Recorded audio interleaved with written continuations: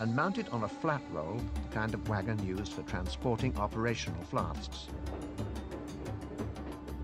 This was then derailed and turned on its side on a stretch of test track at Old Dalby in Leicestershire. The train was set in motion without a driver.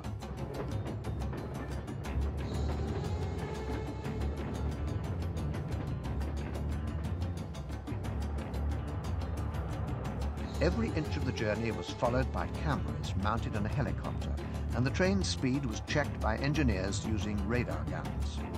Eventually, it reached 100 miles an hour.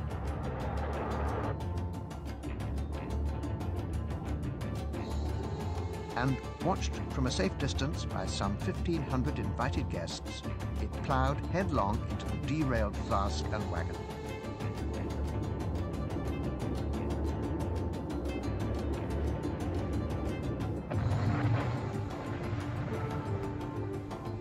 "32 different cameras captured the scene from many different angles.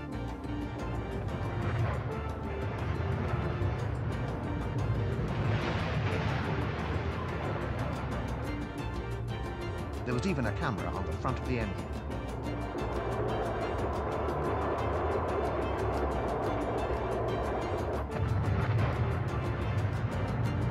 But, whichever way you looked at it, it was a tremendous test of the strength of the fuel flask.